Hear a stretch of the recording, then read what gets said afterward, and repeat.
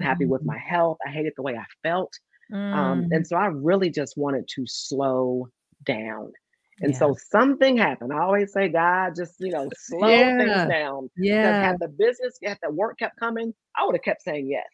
But there was Yeah. I you know was what I gonna ask mean? you what was happening with work, but okay, go ahead. Yes, Yes, that's explain. what was Yeah. happening. It started to slow down for whatever reason. I wasn't getting booked as much, whatever the case. I don't know, don't even care because it was a blessing in disguise. Yes, yes, But yes. because of that lull that I had, I started to really just kind of take time for myself and just really think about and reflect, what is it, Shawnee, that you want? What needs to change so that you can be happy, you can be fulfilled, you can feel better?